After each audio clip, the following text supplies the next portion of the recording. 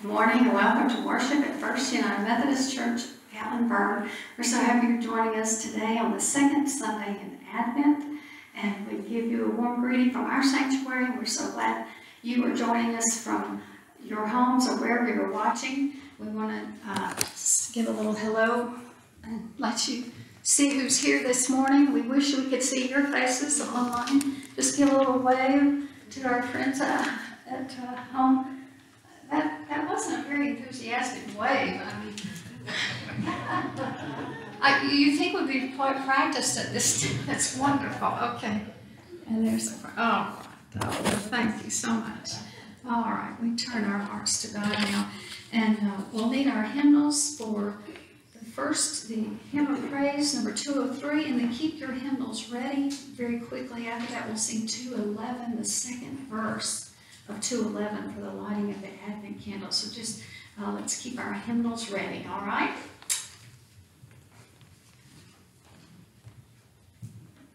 I invite you to stand as you're able, in body or in spirit, as we sing our hymn of praise, Hail to the Lord's Anointed, number 203.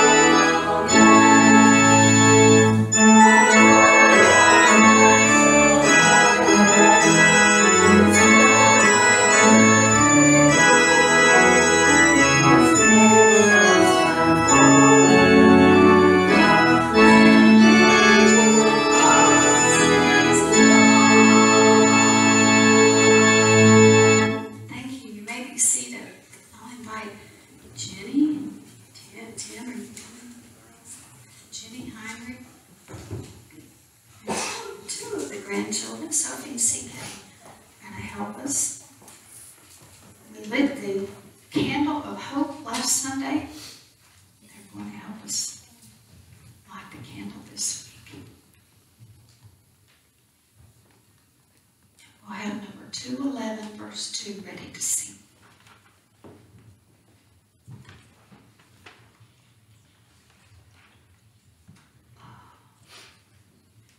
People who walked in darkness have seen a great light. Those who lived in a land of deep darkness, on them light has shined.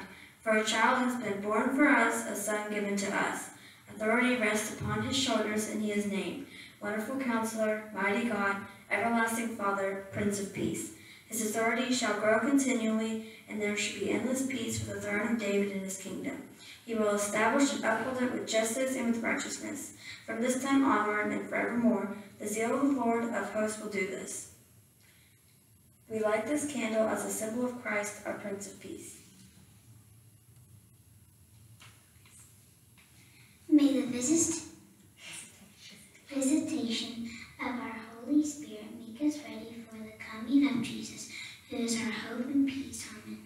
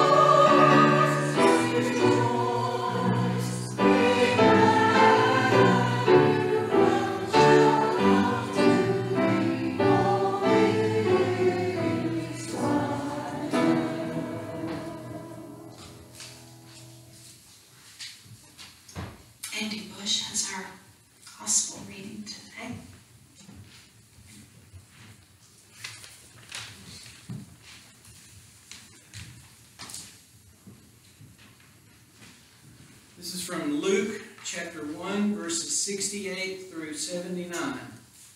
Blessed be the Lord God of Israel, for he has looked favorably on his people and redeemed them. He has raised up a mighty Savior for us in the house of his servant David, as he spoke through the mouth of his holy prophets from of old, that we would be saved from our enemies and from the hand of all who hate us. Thus he has shown the mercy promised to our ancestors and has remembered his holy covenant, the oath that he swore to our ancestor Abraham, to grant us that we, being rescued from the hands of our enemies, might serve him without fear, in holiness and righteousness before him all our days.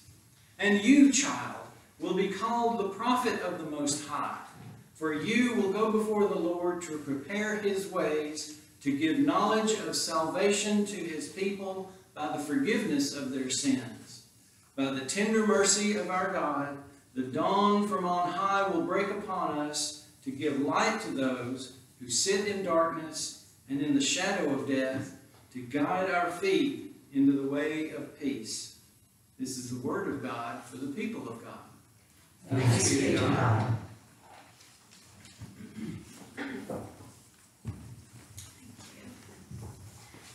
To guide our feet into the way of peace. Our verse reflection today.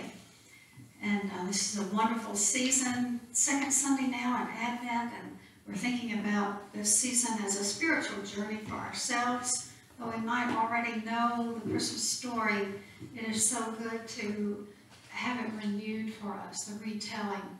And so we hear with our ears open today to Holy Scripture. One way to hear the Scripture retold, the story retold or interpreted, is at this season to attend a Christmas play or a Christmas musical or a Christmas cantata. And we're so grateful for our choir and this morning our soloists. And, they help us to hear the Scripture in a beautiful new way.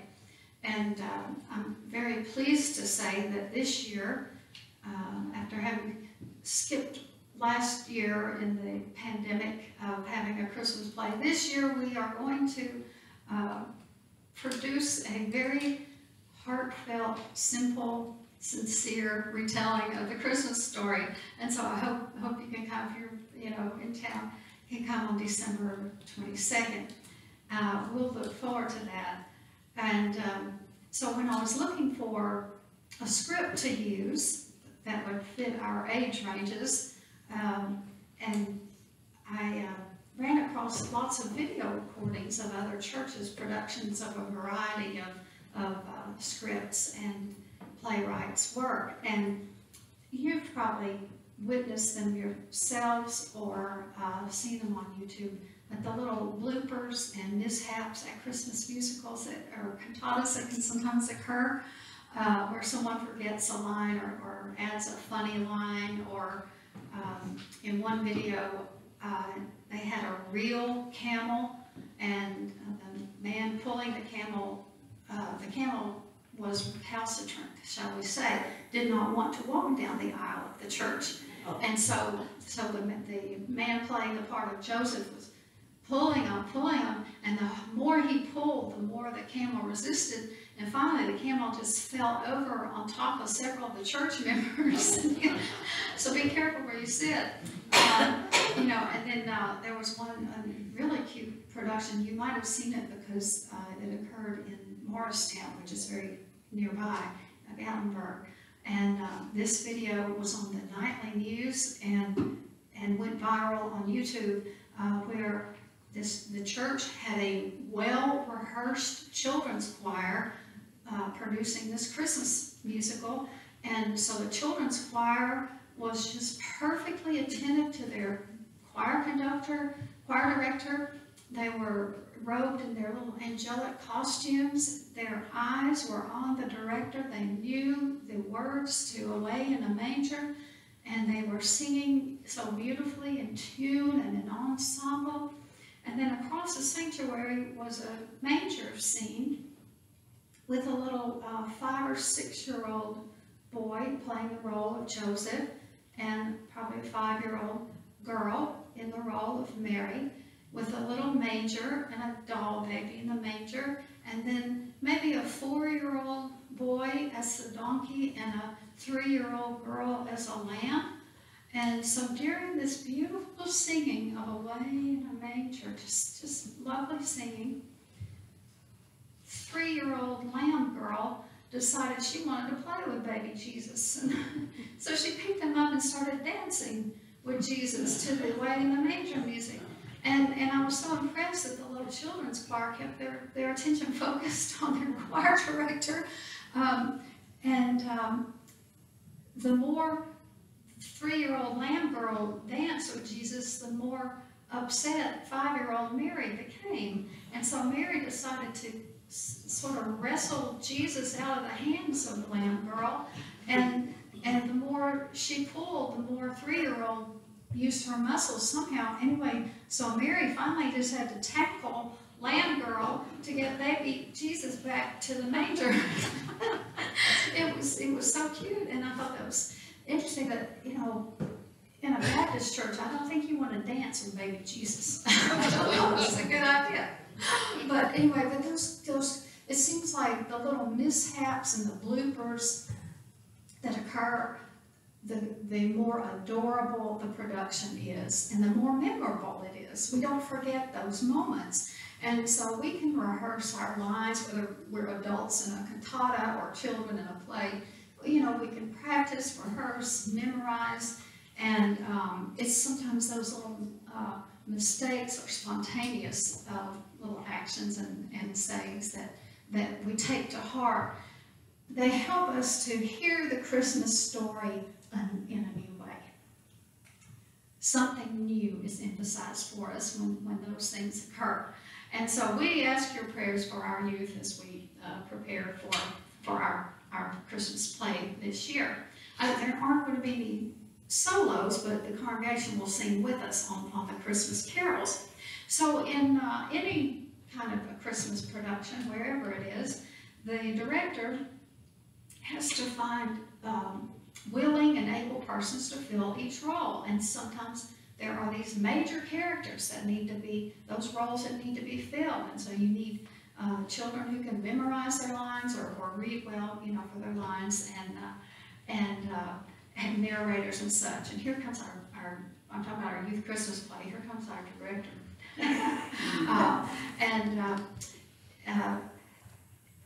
Then there are minor roles, maybe non-speaking parts. You need maybe some wise men or angels for the heavenly chorus. You know, there are non-speaking parts or minor roles, maybe an angel who has a few lines.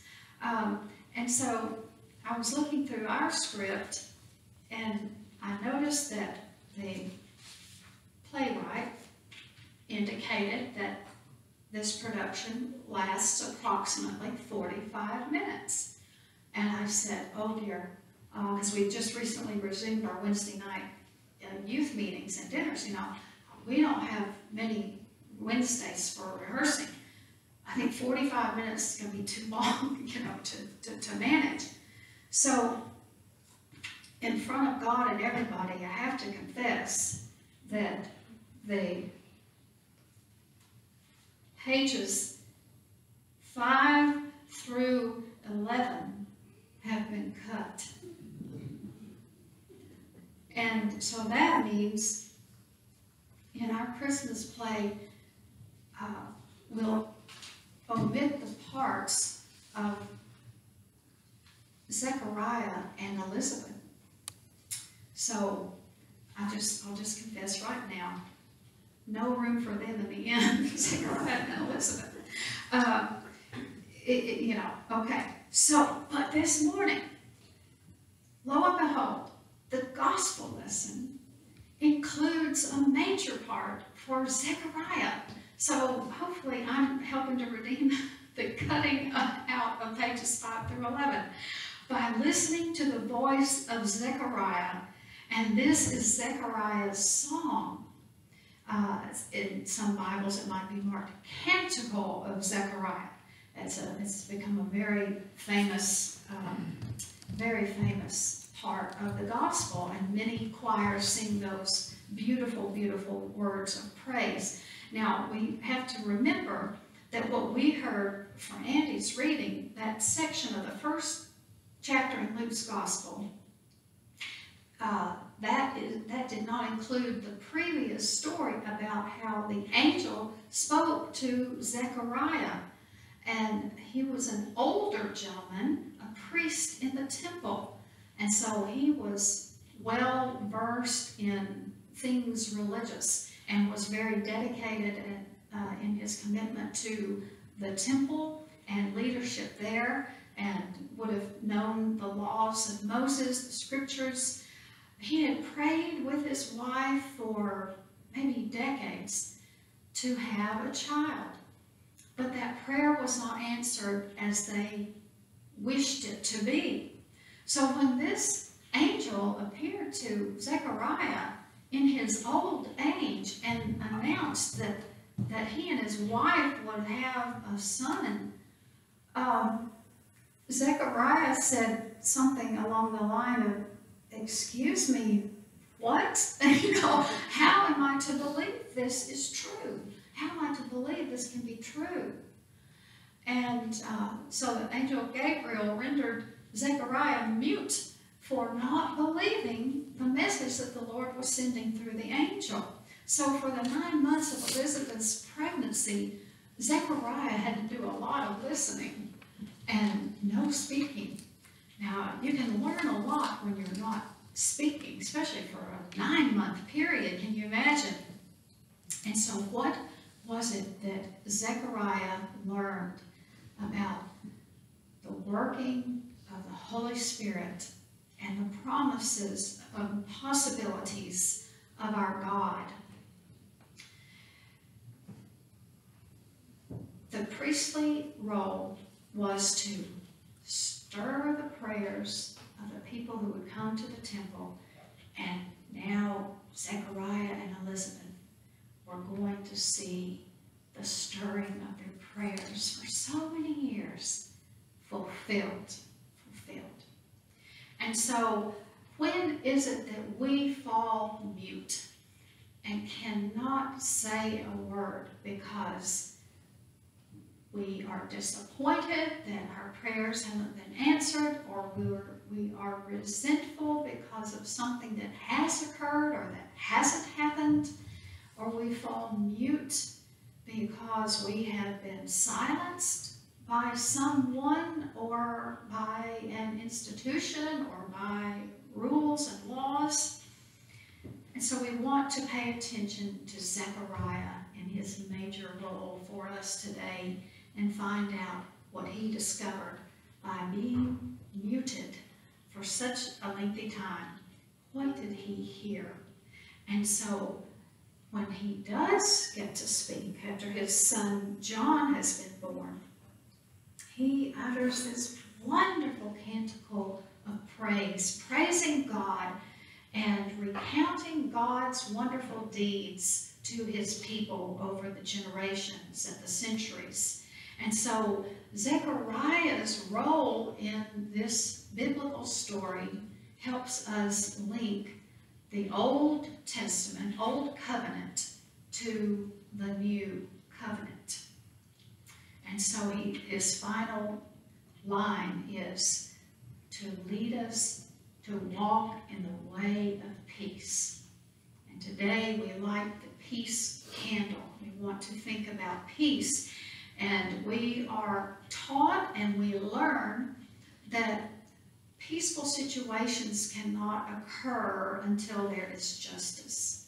And so we think about people who are trying to find a way to walk into a place of peace.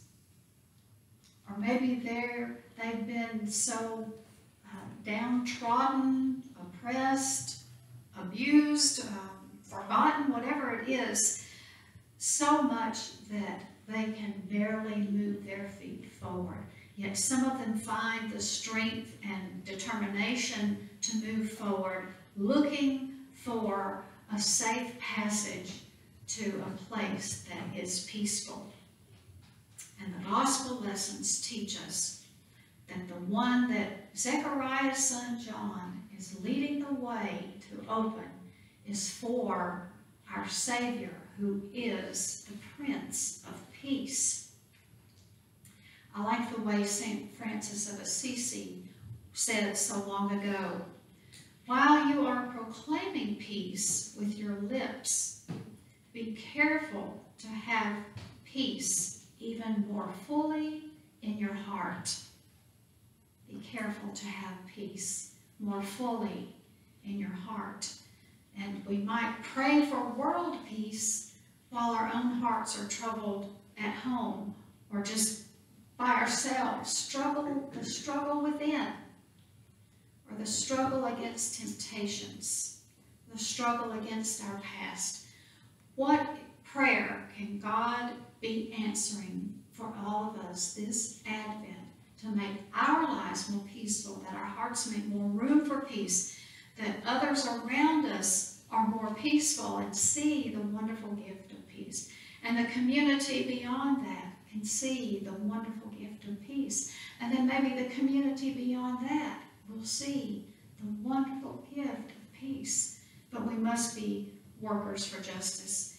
And so today I do ask your prayers for all pilgrims by choice or pilgrims by force, who need the strength to make steps forward. Think of the persons migrating from Afghanistan to escape, make a way towards peace out of a land of warfare and torture and violence and poverty and oppression and despair. Think of so many persons we've met making a passage to safety here from other countries, Honduras or wherever, where they have not experienced freedoms and justice. And so how can we be part of the answer to prayers for others so that we are workers for justice that can help to bring about God's peace? So one lesson we learn from Zechariah in our period of listening and waiting for the Holy Child to come is to continue to have faith in our faithful God. He has an answer to our prayers that might be completely unexpected and that we might have to wait to receive, but our God hears us. There is a wonderful prayer that we're going to use as our closing in the Christmas play. And Susie and I haven't selected just the certain character yet, or the child in this role, to pray this prayer. But it can be our prayer today and our prayer for our children as they make preparations for rehearsals. This is our prayer of Advent with Zechariah's help. May we be filled with the wonder of Mary. May we be filled with the obedience of Joseph, the joy of the angels, the eagerness of the shepherds, the determination of the Magi, the faith of Zechariah and Elizabeth, and the peace of the Christ child. And may Almighty God, Father, Son, and Holy Spirit, bless us all with his peace, now and forever. Amen.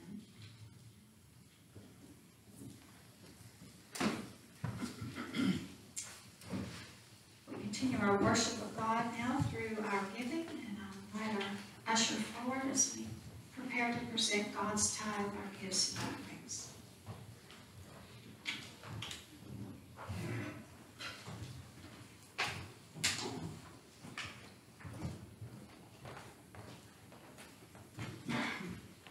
All things come of thee, O Lord, and of thine own have we given thee, that the work of thy kingdom might continue to prosper and lead us all to peace. We make our gifts with thanksgiving to you, our Prince of Peace. Amen.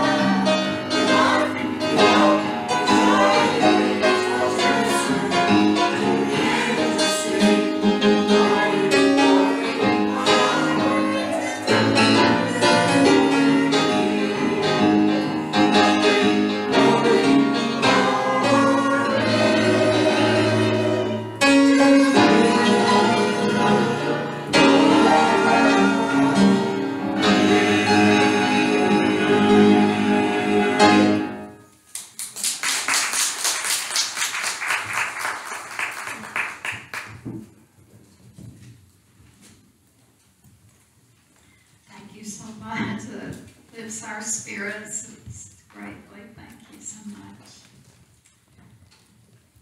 This morning we celebrate the sacrament of Holy Communion. That's always a joy for us to be invited to Christ's table.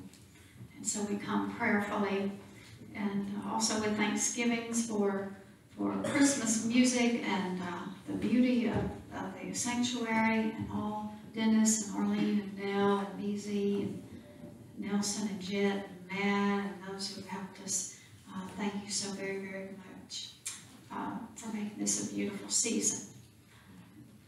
And we want to celebrate birthdays. We always like to mention the joy of birthdays. And so this week we're celebrating with Joyce Mack, who was at our 8:30 service, and with Susan Perry. So we wish them a wonderful week. And we're so accustomed to having guests. Every week we welcome guests, and we want to know, do you all have birthdays or anniversaries you're celebrating? Anybody? Okay, got quite a few new faces. I'm so glad you're here. It's a joy for us for you to be here today.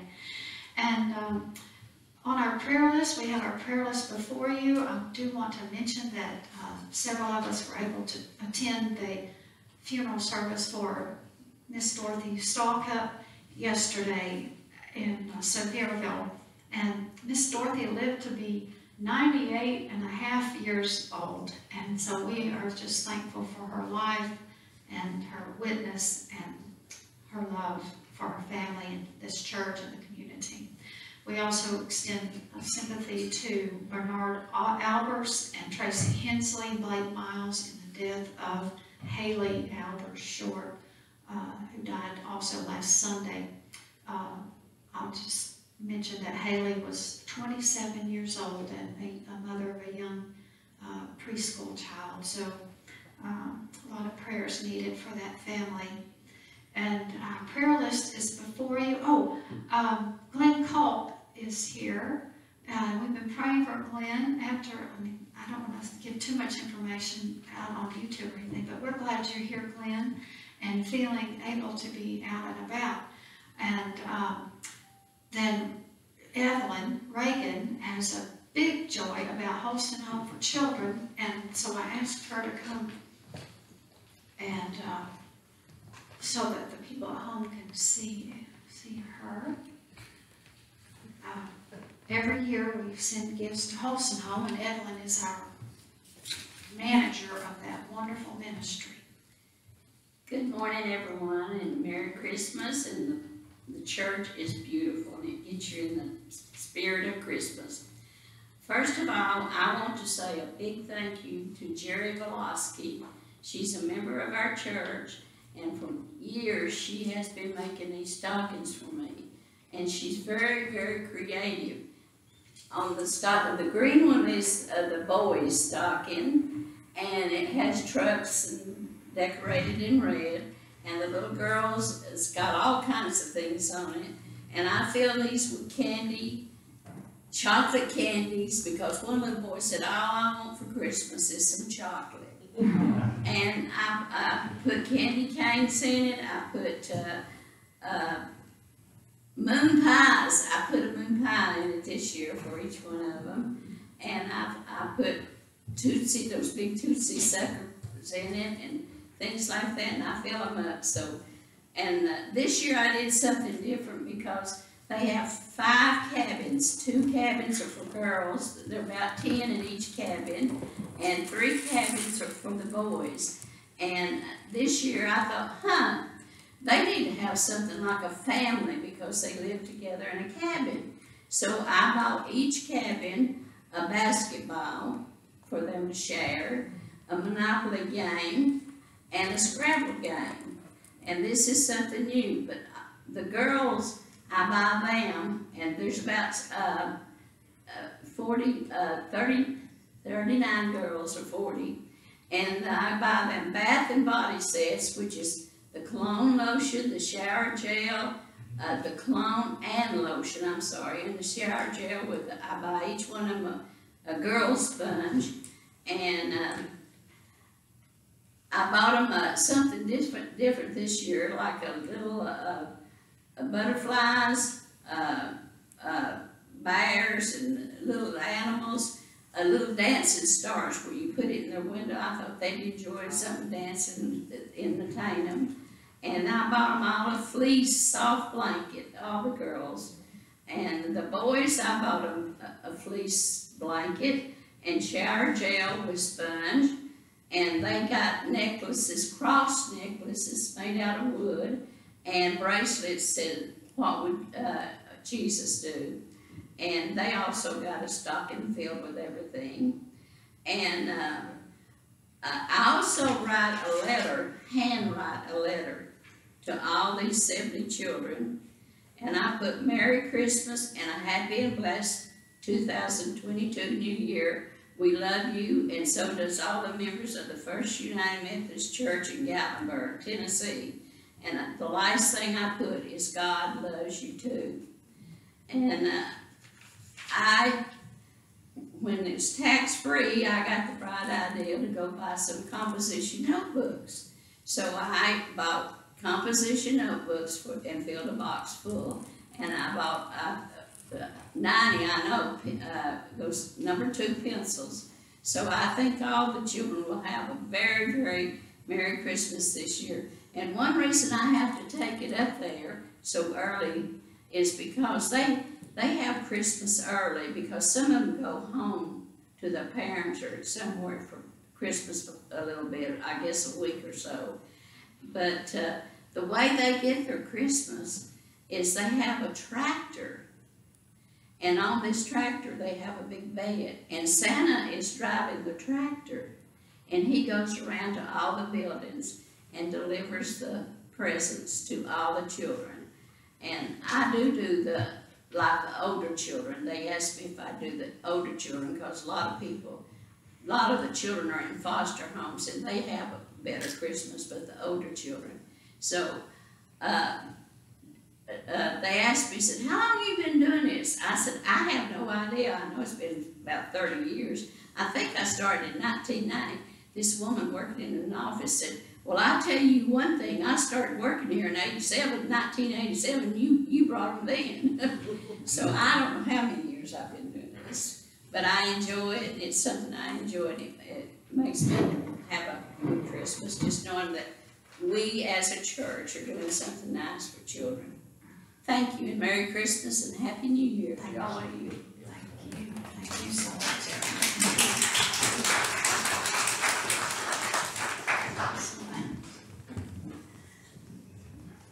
That is certainly a great joy. And so we include the Holston Home children and staff and all those ministries with our prayers. And let us go to God in prayer. Gracious and loving God, we thank you that you make room for us. Major roles and minor roles, they're all important in the work of your kingdom. We pray that you would find us making ourselves available to you to be useful as messengers of peace. And so give us the words to speak, or help us to listen carefully when you tell us it's time to be silent, so that we can hear from others the need for justice in this world. And so open our eyes to see the needs of others. Open our ears that we might hear their cries. Open our hearts so that they need not be without comfort.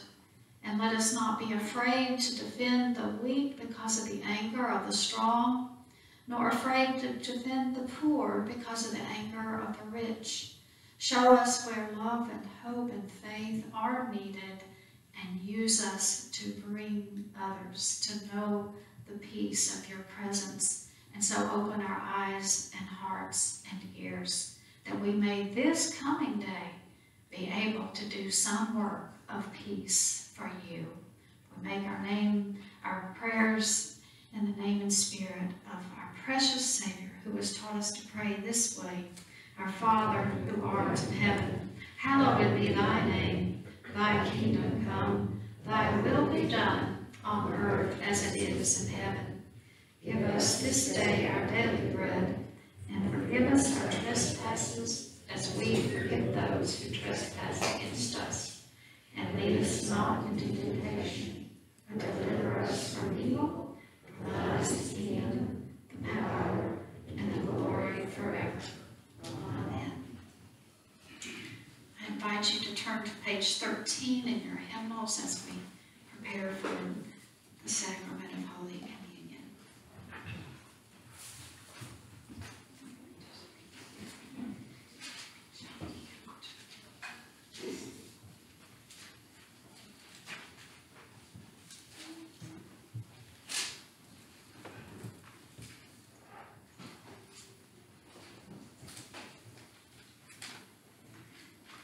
The Lord be with you. And also with you. Lift up your hearts. Let us give thanks to the Lord our God. It is right to give our thanks, Lord. It is right and a good and joyful thing always and everywhere to give thanks to you, Almighty God, Creator of heaven and earth.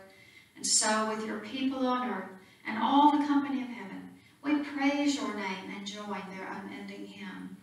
Holy, holy, holy Lord, God of power and might, heaven and earth are full of your glory. Hosanna in the highest. Blessed is he who comes in the name of the Lord. Hosanna in the highest. Holy are you, and blessed is your Son, Jesus Christ. By the baptism of his suffering, death, and resurrection, you gave birth to your church, delivered us from slavery to sin and death, and made with us a new covenant by water and the Spirit. On the night in which he gave himself up for us, he took bread, gave thanks to you, broke the bread, gave it to his disciples, and said, "Take, eat, this is my body, which is given for you. Do this in remembrance of me." When the supper was over, he took the cup, gave thanks to you, gave it to his disciples, and said, "Drink from this, all of you. This is my blood of the new covenant, poured out for you and for many, for the forgiveness of sins. Do this as often as you drink it in remembrance of me." And so, in remembrance of these, your mighty acts in Jesus Christ, we offer ourselves in praise and thanksgiving as a holy and living sacrifice in union with Christ's offering for us as we proclaim the mystery of faith. Christ has died. Christ is risen. Christ will come again. Pour out your Holy Spirit on us gathered here and on these gifts of bread and wine. Make them be for us the body and blood of Christ, that we may be for the world the body of Christ, redeemed by his blood. By your Spirit, make us one with Christ, one with each other, and one in ministry to all the world until Christ comes in final victory and we feast at his heavenly banquet. Through your Son, Jesus Christ, with the Holy Spirit in your holy church, all honor and glory is yours, Almighty God, now and forever. Amen.